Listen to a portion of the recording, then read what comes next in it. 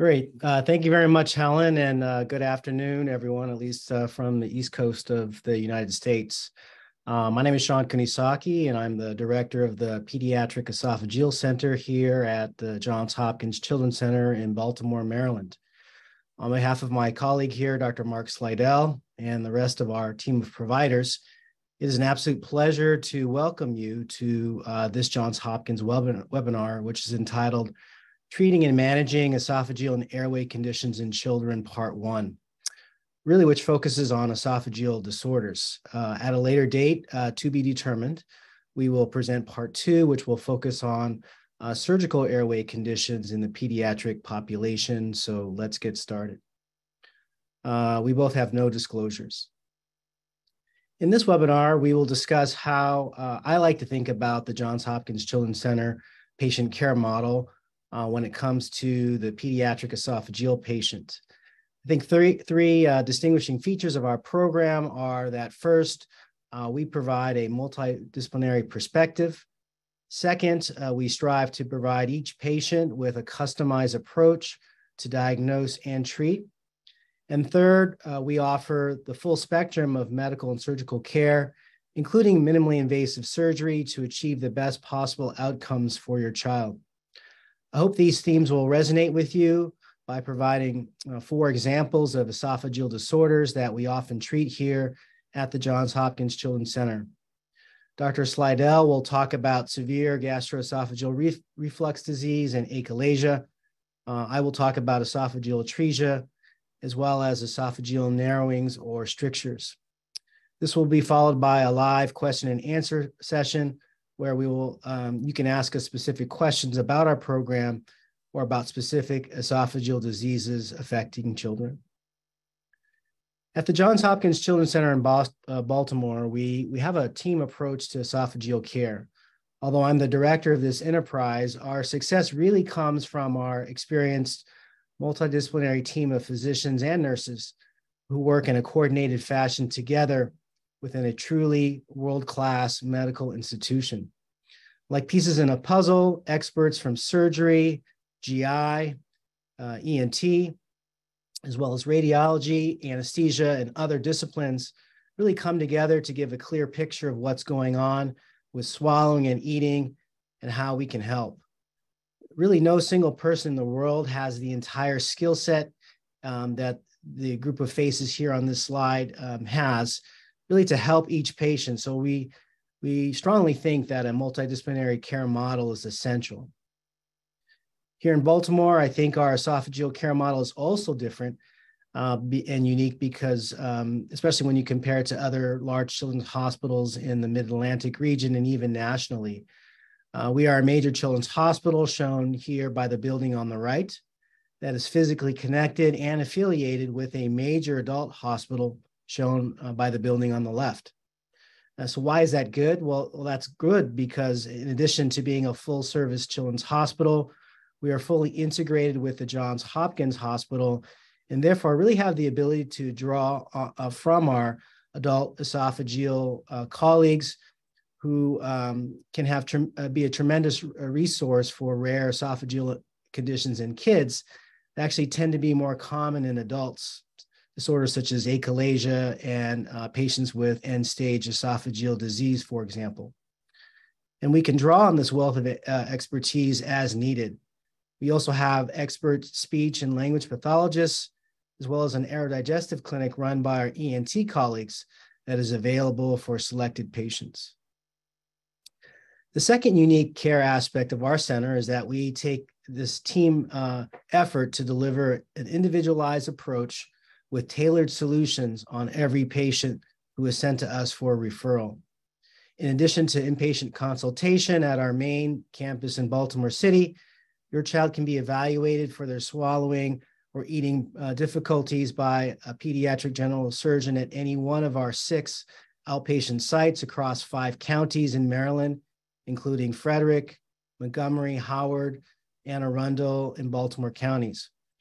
We also see telehealth patients by video visit in certain cases, and we recently evaluate and treat patients from all areas of the country, but mainly the National Capital Region in areas as far south as the Carolinas to central and eastern Pennsylvania and up into the northeastern part of the United States. We try and coordinate clinic visits with any radiologic studies that need to be done on the same day for the convenience of families. And in selected cases, a critical diagnostic test may require endoscopy, which is a thin, flexible camera that's placed into the mouth in the operating room under general anesthesia.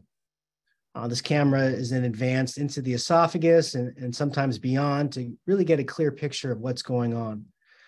We sometimes use unique devices that only highly specialized esophageal centers such as ours have, such as the EndoFlip device, which is a type of endoscope, which can really give us a more detailed information about the dimensions of the esophagus, as well as functional aspects that you just can't get through other means for diseases such as strictures, achalasia, reflux, among others.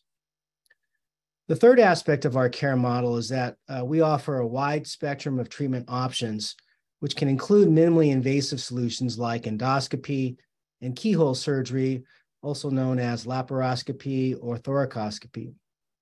In keyhole surgery, several very small incisions are made to allow the surgeon to use special surgical instruments to fix the problem. In more complex keyhole surgery, we also have experience with pediatric robotic-assisted surgery, which is a programmatic effort that's led by one of my colleagues, Dr. Alex Garcia. These minimally invasive solutions are generally preferred since they allow for faster recovery, as well as less pain for any child after surgery. However, in some cases, we do acknowledge that traditional or open surgery through larger incisions is required to obtain the best possible outcome in terms of swallowing and eating. In the next part of this webinar, we have selected 4 specific esophageal disorders to discuss. Dr. Slidell will discuss the first disorder, which is gastroesophageal reflux disease, which is a very common disorder that sometimes needs more than just a medication or two to successfully manage. I will then talk about the most common major disorder of newborns, known as esophageal atresia, before Dr. Slidell and I discuss 2 major swallowing disorders affecting older children, namely achalasia and esophageal strictures.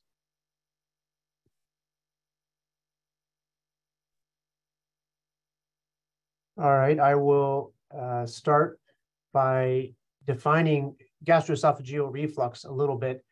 There really are 2 things we're talking about here. One is gastroesophageal reflux, and the other is gastroesophageal reflux disease.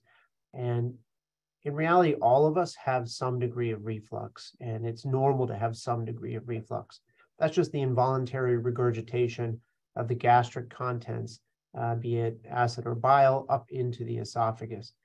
And we really only call it GERD when you produce significant symptoms and pathology or disease. And we'll really be focusing on the disease part of that process today. So a child with GERD may present with a combination of symptoms, and really the exact presentation varies by the age of the child and the underlying reasons for this severe reflux they're experiencing.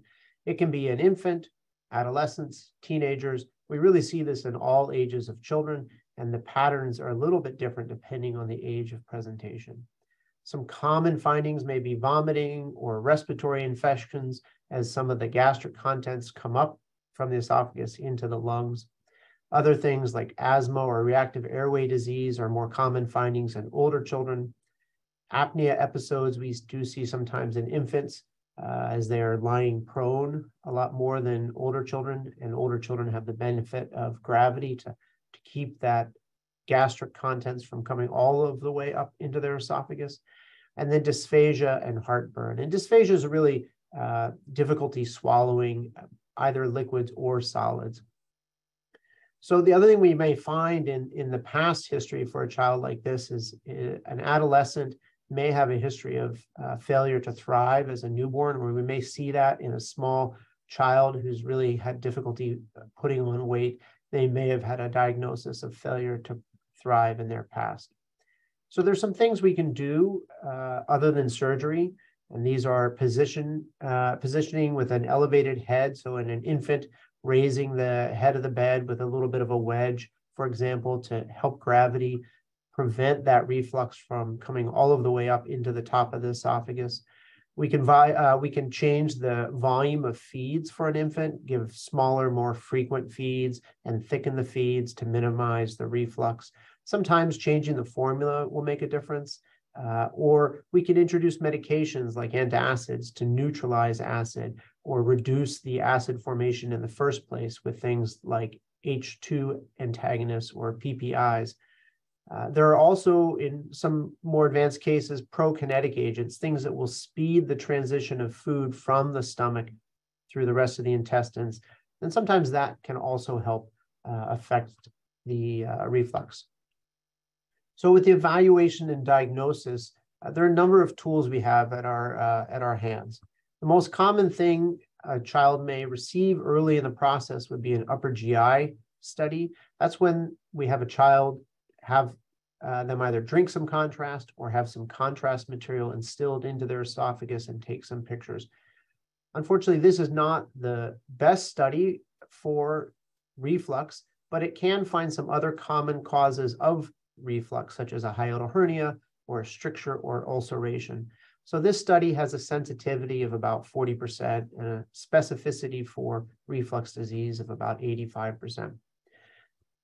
If we really think this is reflux disease, another useful test we can do is a pH monitoring study. As you can see, it's called a 24-hour pH monitoring study, and that's one of the biggest challenges with this test, is a child has to have a tube through their nose into the esophagus for 24 hours so we can monitor and measure the number of episodes and the duration of acid reflux episodes. It's a great test if we can get the test completed. We have good results doing that test, but we can't always do this in a small child. The other thing we often will do is endoscopy. In fact, almost every child would receive endoscopy before surgery. And this, again, is pretty specific for reflux, but we can also pick up some other things like ulcerative esophagitis or strictures or eosinophilic esophagitis that we would not see on any of the studies that we've already mentioned. And then you may have heard of a test called manometry, and this really has limited use in reflux in children. It's very useful in some other disease conditions we will talk about later. So how do we decide if a child needs surgery? Really, the key is that we've tried a lot of these other medical interventions or just these sort of lifestyle interventions like positioning of the head when a child is asleep. And then we really want to have a diagnosis established. We want to see whether there's a anatomic defect, for example, like a hiatal hernia, and this is a photo of a hiatal hernia. I'm sure it doesn't necessarily make complete sense to all of the viewers today what you're seeing in the picture, but this is what a hiatal hernia looks like when we're operating via a minimally invasive approach. Other possibilities would be a history of congenital diaphragmatic hernia, or if we find malrotation. You could have a gastroesophageal reflux disease induced stricture in the esophagus, or if a child's had esophageal atresia repair, they may have a stricture or narrowing in their esophagus. We also treat recurrent strictures, ALTs, which are acute life-threatening events. This is in a baby where they have these apnea episodes that are unclear in the beginning what the source of those episodes are. And then sometimes we'll figure out that it's really reflux that's causing these episodes, as acid reflux is up into the esophagus and sometimes to the lungs. And then some children with severe neurologic impairment undergo reflux surgery. And then, of course, there are some patients referred to us who need a reoperation. So what we do for surgery, as I mentioned, we sometimes do even in infants. And with infants, they'll have these apnea episodes or blue spells and the aspiration that I've mentioned. And we'll do some of these studies to really make sure that there's either an anatomic reason like a hiatal hernia or just reflux that all infants have, but some infants have worse than others. The good news with infants is they will often outgrow reflux and often not need surgery. And so if we're able to wait until they're sitting upright a little bit and gravity is able to help them prevent that reflux from staying in the high esophagus, sometimes they can avoid surgery completely. Generally, a laparoscopic Nissen fundoplication is what we do. Almost every case, this is the approach we take. And that involves wrapping part of the stomach just below the esophagus to really recreate normal anatomy.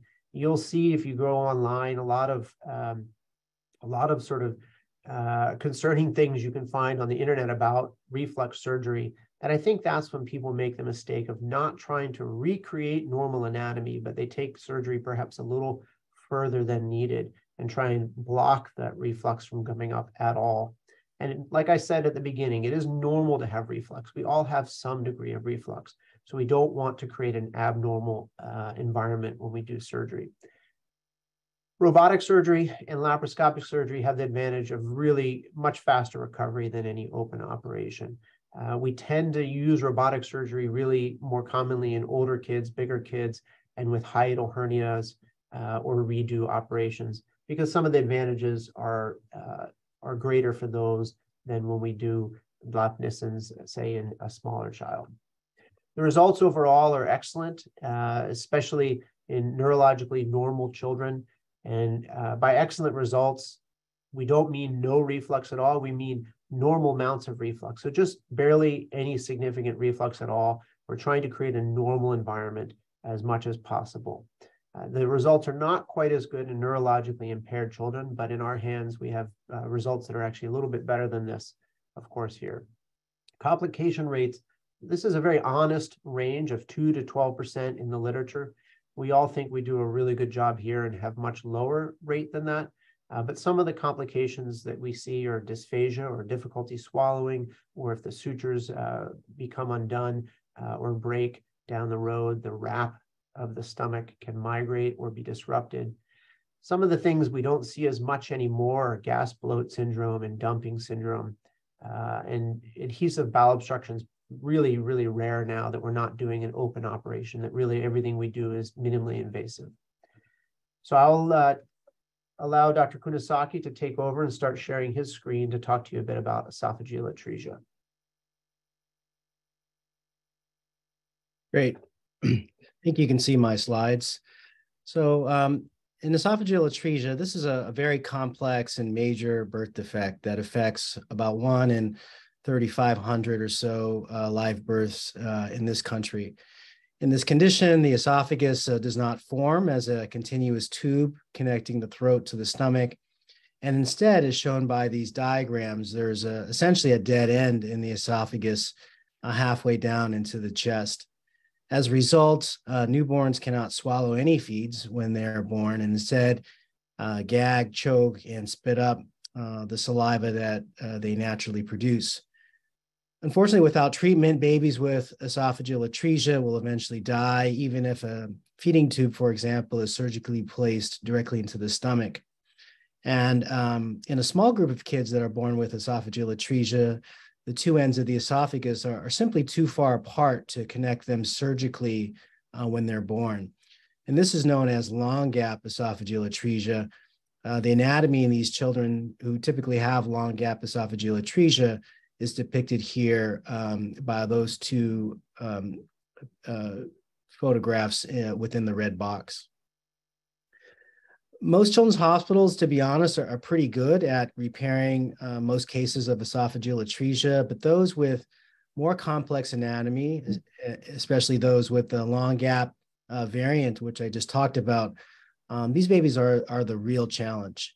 You can't simply sew the two ends together unless you bring the lower part of the esophagus along with the stomach below it into the chest. Otherwise, you would create a huge hiatal hernia and then create a new problem, which is essentially horrible gastroesophageal reflux disease. So instead, these patients really require surgical treatment that mandates advanced techniques, which are unfortunately also higher risk, but they are required to successfully enable children to eat and swallow by mouth. And these procedures include something called the Fokker procedure or stage traction procedure to help bring the two ends of the esophagus together.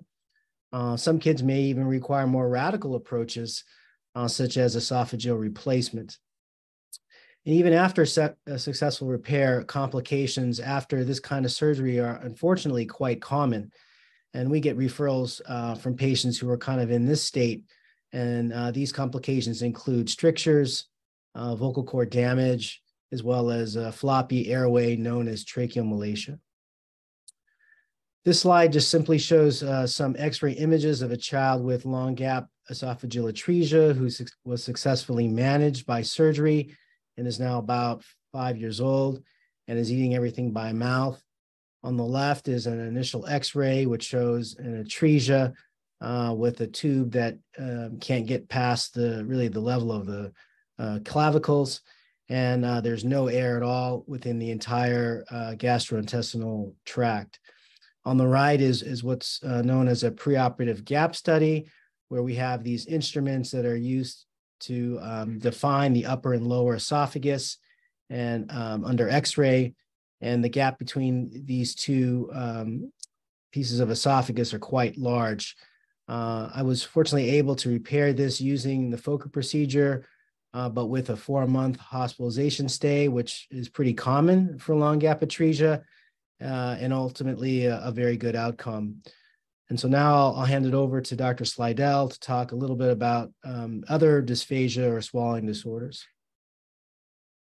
Thank you, Dr. Kunisaki. I will share my screen again with you.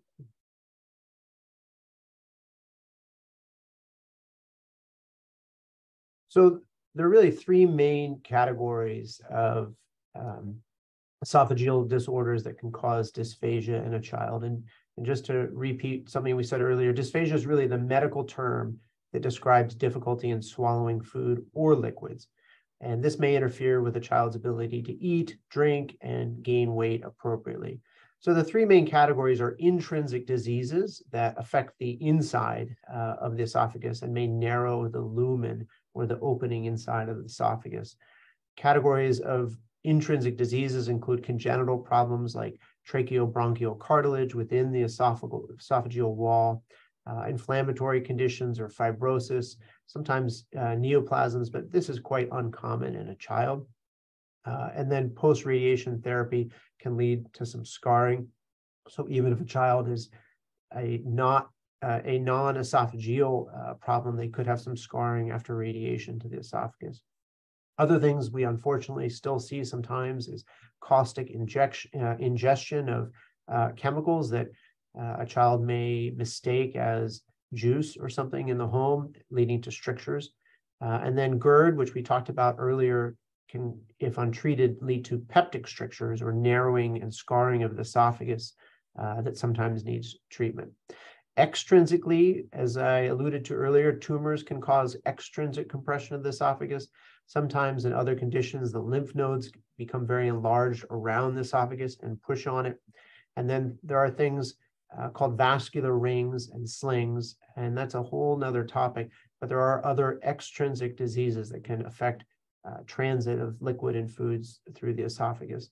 And then there are diseases within the esophageal tissue itself, and those processes can affect the peristalsis, or the squeezing of food down through the esophagus, and they can affect the lower esophageal sphincter, the LES, and the function of the LES by affecting the muscle within the esophagus.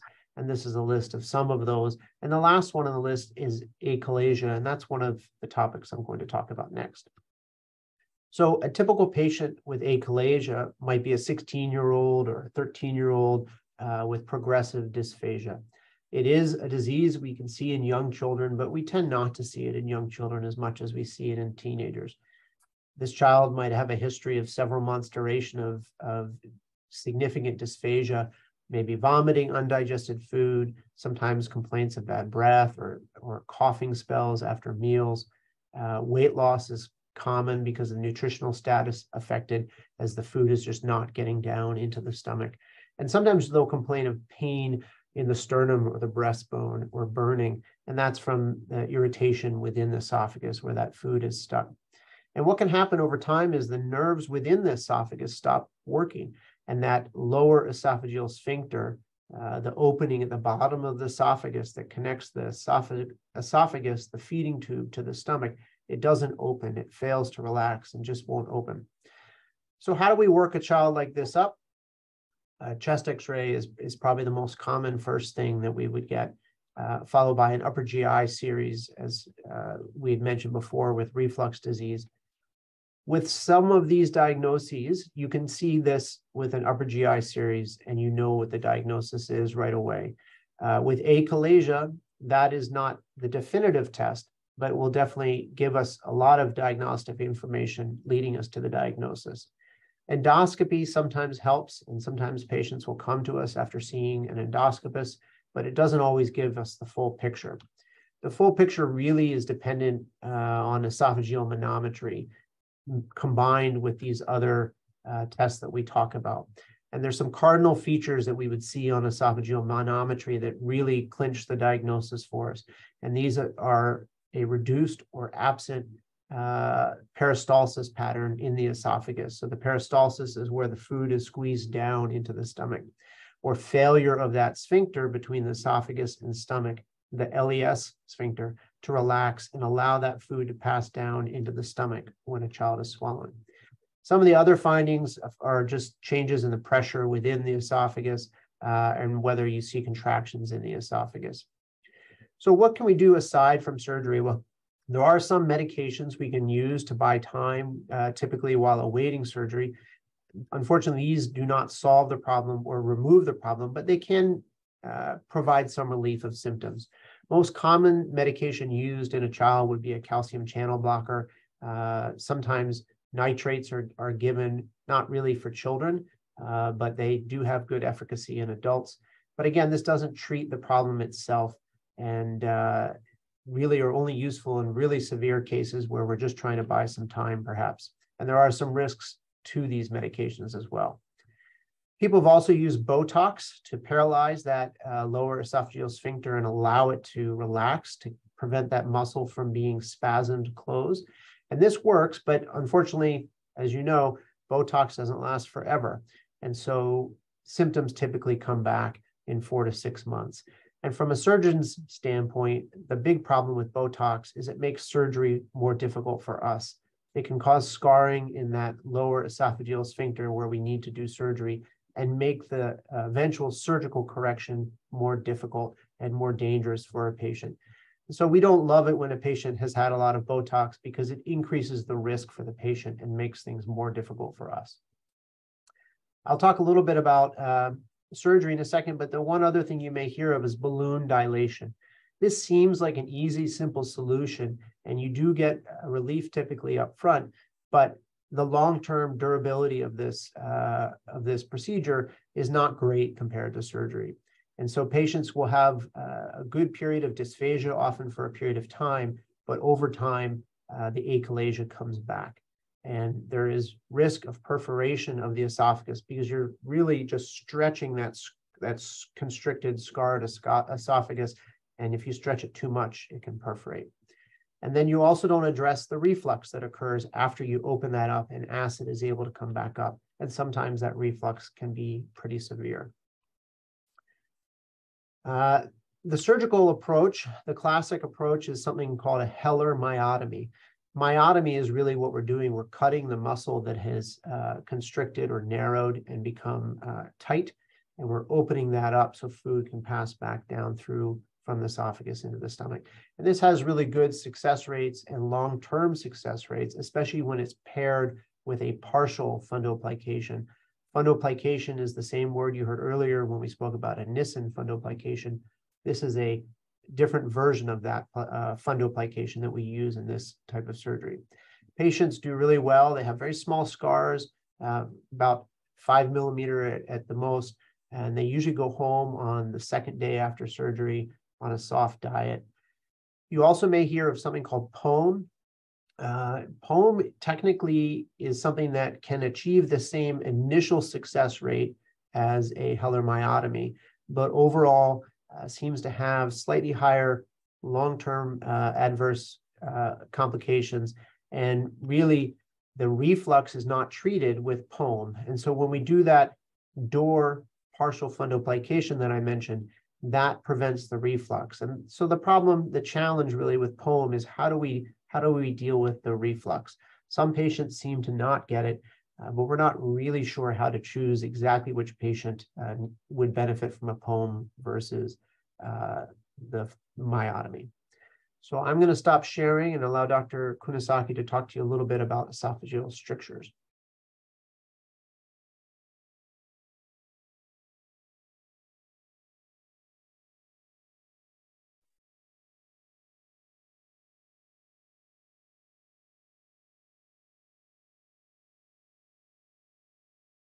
Thanks, Mark. So the fourth group and the final group of esophageal disorders to discuss in this webinar are esophageal strictures.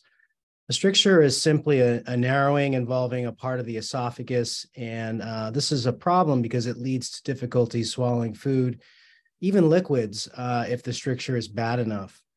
Common causes of esophageal strictures include congenital strictures that kids are born with, strictures that form as scar tissue after esophageal surgery, strictures caused by chronic damage from untreated gastroesophageal reflux disease, and then finally, esophageal masses either in the wall of the esophagus itself or coming from just outside the esophagus.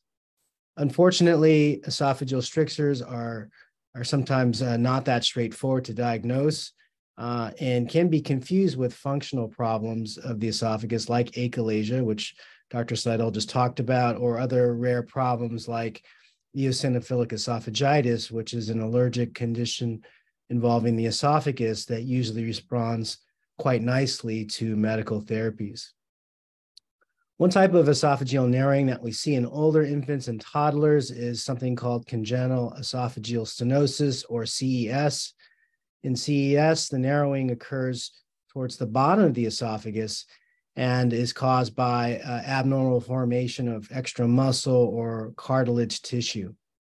The classic presentation is the infant who is learning how to eat solids for the first time, usually between 6 and 9 months of age, and experiences severe choking and gagging episodes because the food keeps getting stuck at the bottom of the esophagus.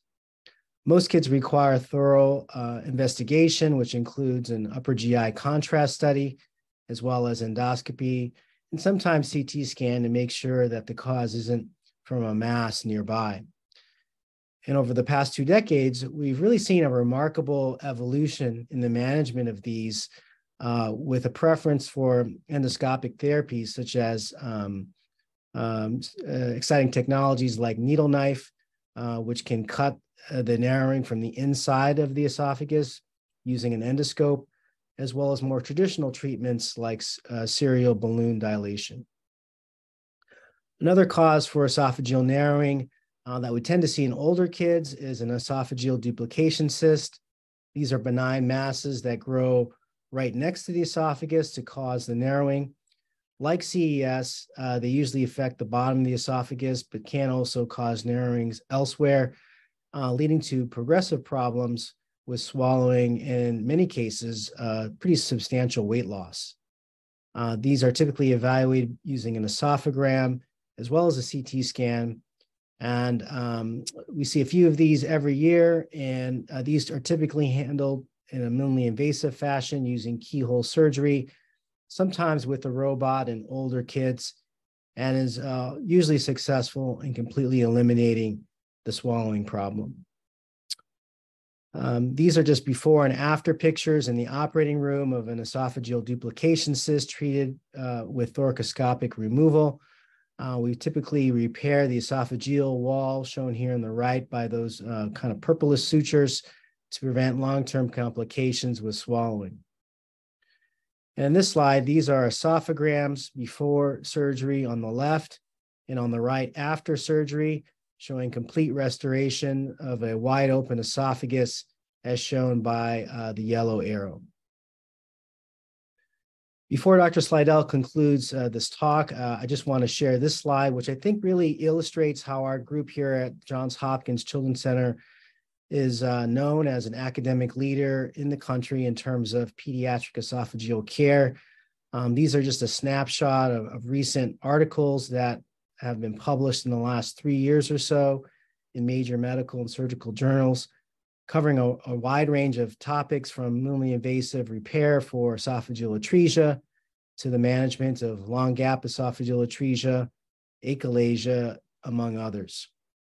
Our esophageal surgery program is also one of a handful of centers in the country that is funded by the National Institutes of Health, or NIH, to explore innovative treatments using 3D printed technologies.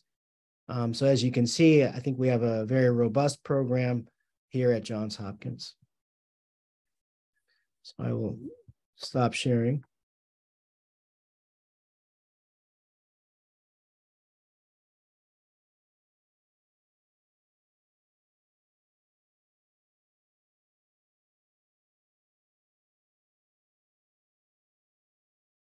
So in summary, just want to emphasize that esophageal diseases, while rare, they are often very complex within the realm of surgery.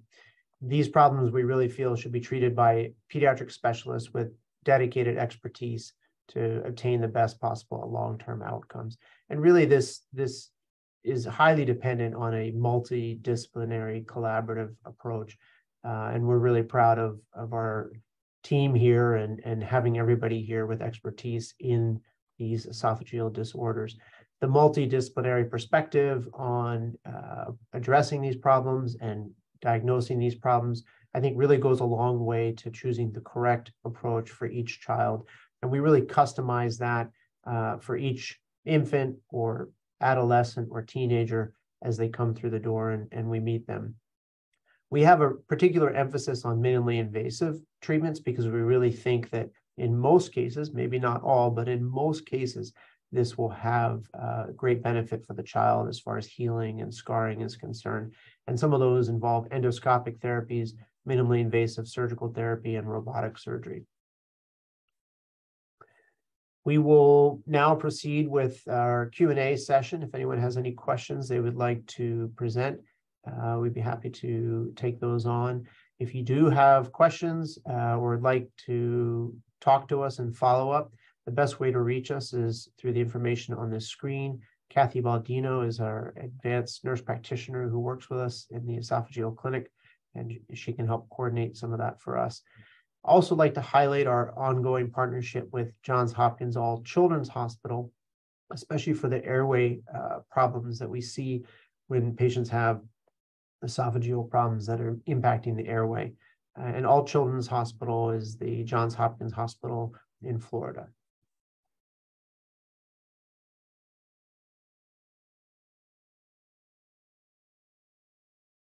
I'm going to stop sharing my screen here, and the rest of our team will come on and see if we have any questions in the chat here.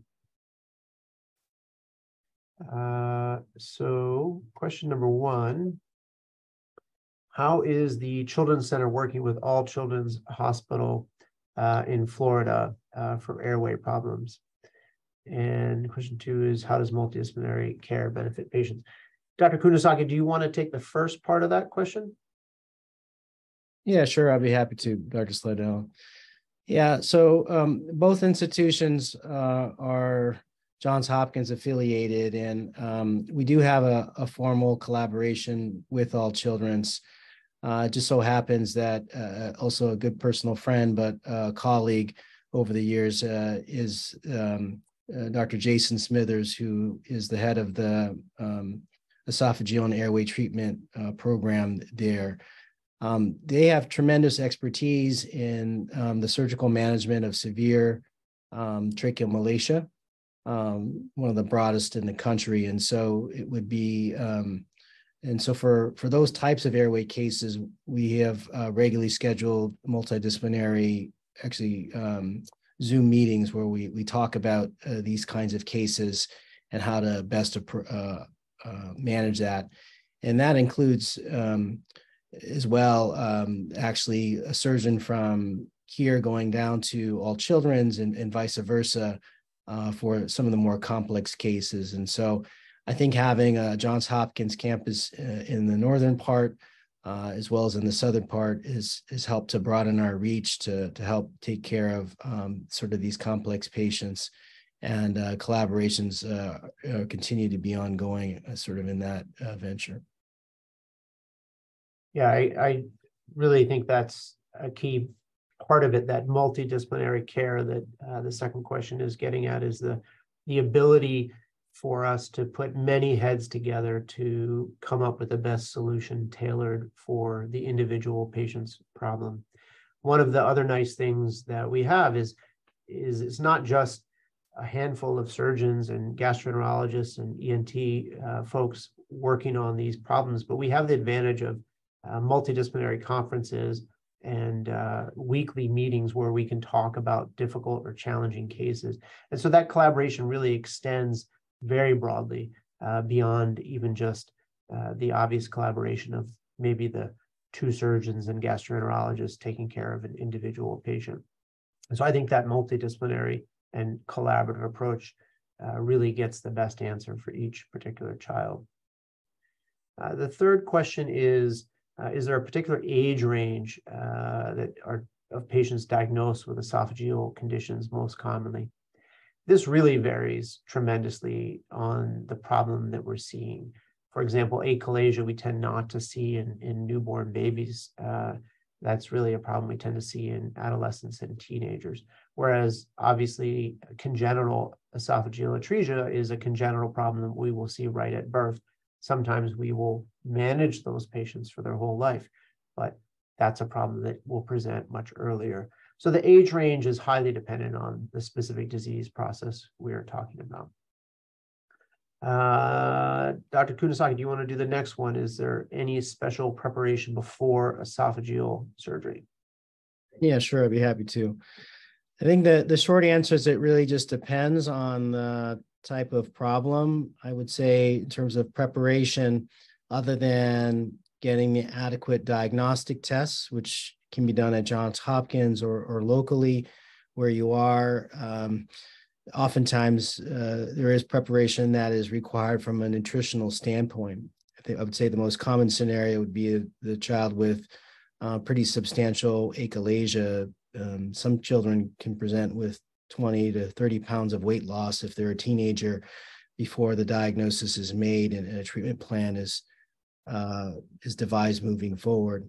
And so as a result of that, sometimes they need to have preoperative nutrition, sometimes nutrition by vein or TPN in order to decrease the risks of perioperative surgery. So I would say that's a unique subset, but it really depends on the pathology. But nutrition obviously is a major concern given the esophagus's role in terms of swallowing.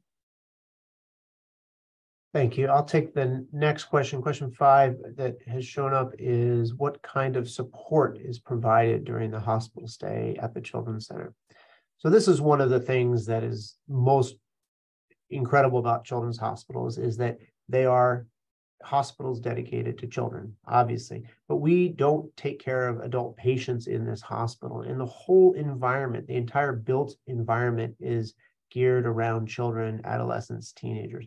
Granted, we do have some young patients who are in their early 20s who are having ongoing care, but the built environment is really geared towards children. So everything from the entrance to the hospital, to the elevators, to the operating room suites, to the rooms, is geared to make it a comfortable environment, a welcoming environment for a child and their family. And the families are able to stay in the room with the child. Obviously, we can't have 30 family members in a single room, but we do have a space for parents to stay with a child or visitors to take turns staying with a child so they are not alone throughout this process. One of the other things that I think we do incredibly well is make the child comfortable during the hospitalization.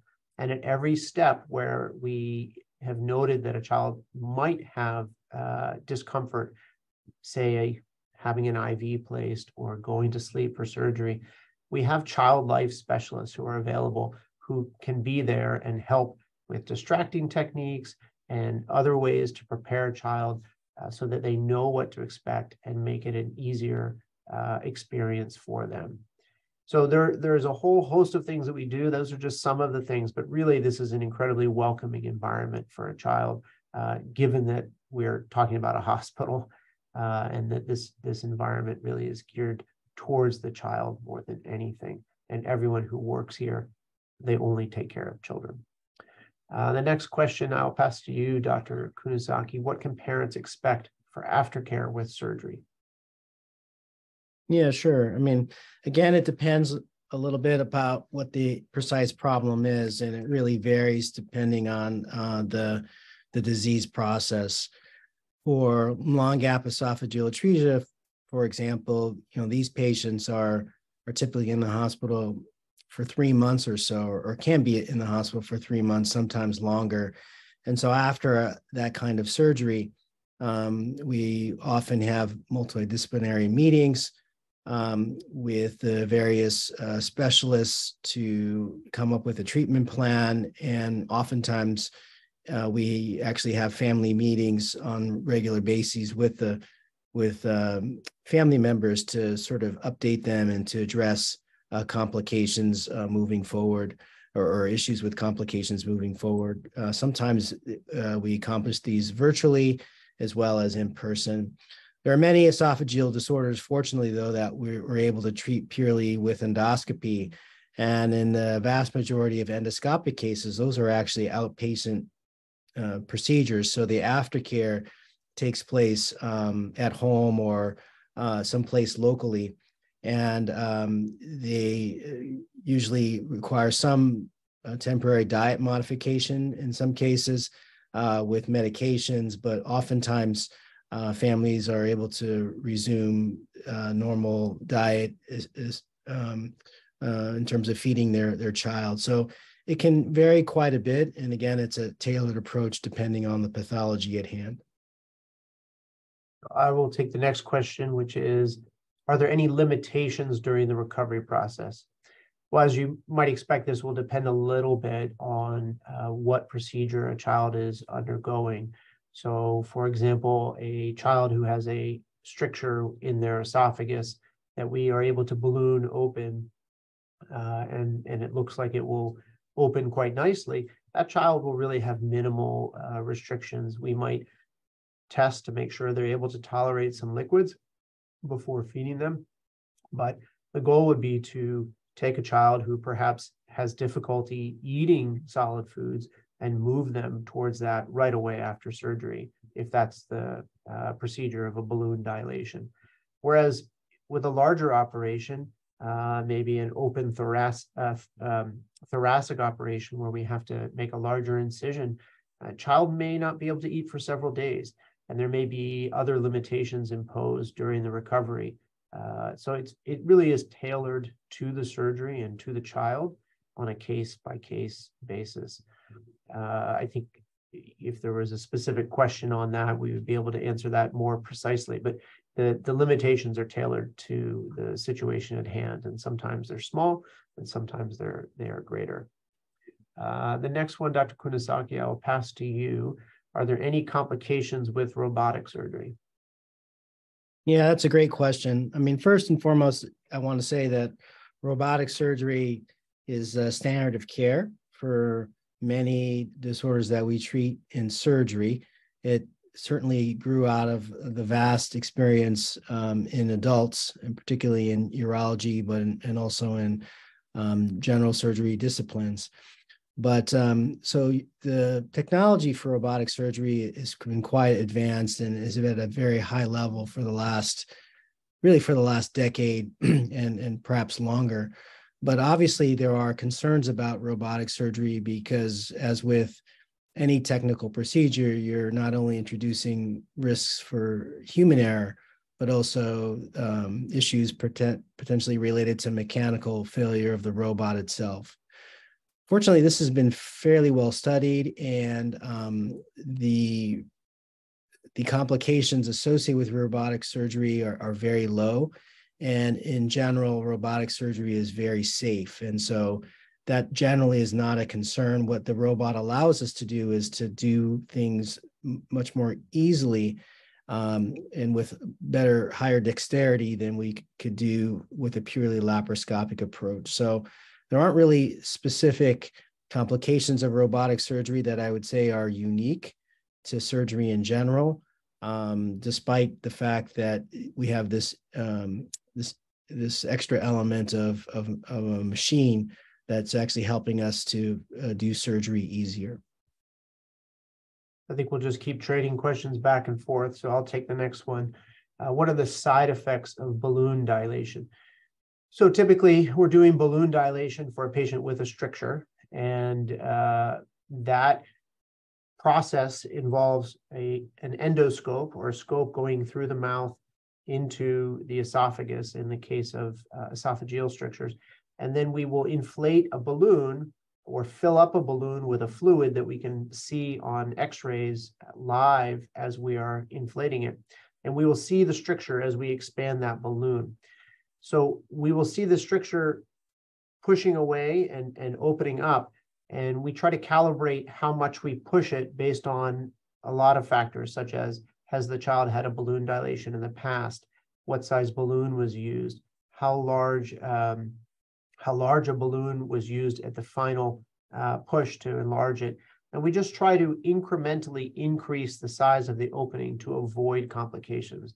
And so the side effects really are maybe that a child might see a little bit of blood briefly in their sputum if they spit anything up, but typically they don't because we've dilated and everything can go back down. Children don't really have pain per se after balloon dilation. They tend to feel better than they did before. Obviously, there's some really severe cases that it might be a little bit different, but that they tend to just feel better, and the side effects are minimal from that. The biggest complication risk is a perforation, which I mentioned earlier when we were talking about balloon dilation for achalasia, but that's very uncommon. And I think especially in the hands of surgeons and endoscopists who are very cognizant of where a child has come from before surgery and how much we want to dilate at this particular episode, it's become an infrequent, pretty rare occurrence. I will pass the next one to you, Dr. Kunisaki, which is, what are some of the complications of esophageal duplication cysts? Yeah, thanks. Just to add on to what Dr. Slidell said, the side effects of balloon dilation really also vary based on the pathology. So the condition that's notoriously associated with bad complications actually are these congenital esophageal stenoses patients who are known to have a higher risk for perforation. So, I just want to echo the fact that, experience with these unique conditions and pathologies, I think is really important so that you minimize the number of procedures, dilations that's required without getting into side effects. In terms of the question with regards to the complications associated with esophageal duplication cysts, the major long-term risks are recurrence if the entire duplication cyst is not removed.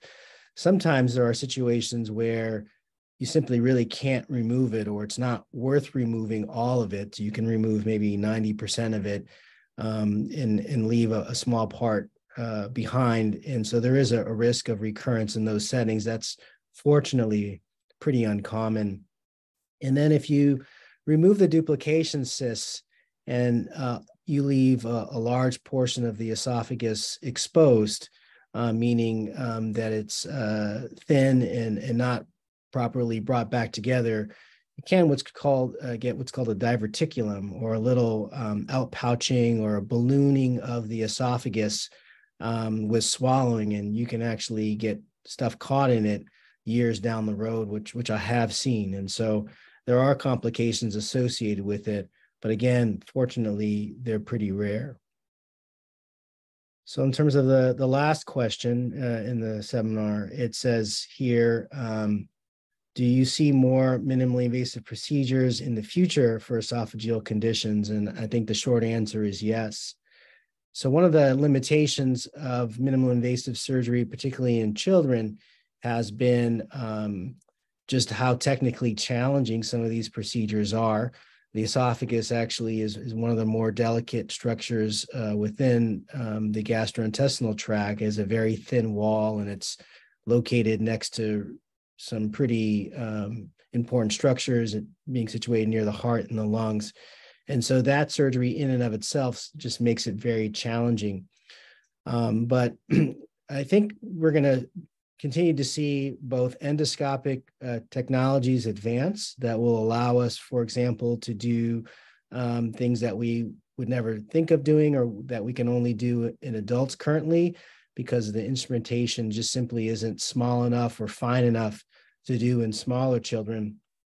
And similarly, advances in robotic surgery, I think, will continue to advance, again, with miniaturizing the instruments, so that we can use smaller incisions in order to accomplish things that otherwise just didn't really seem worth it, at least in the smaller age populations. And so I think those advances are really in the horizon in the short term, let's say in the next 5 years or so.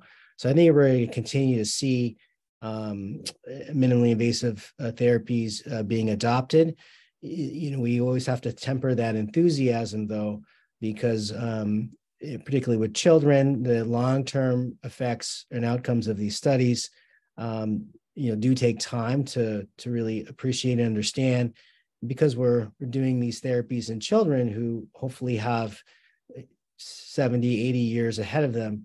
We want to make sure that long-term what we do as surgeons is technically sound and lasting. But I'm very enthusiastic for it, and I look forward to adopting some of these as we move forward. So I think we're wrapping up now. Thank you for those fantastic questions, really some great questions we received.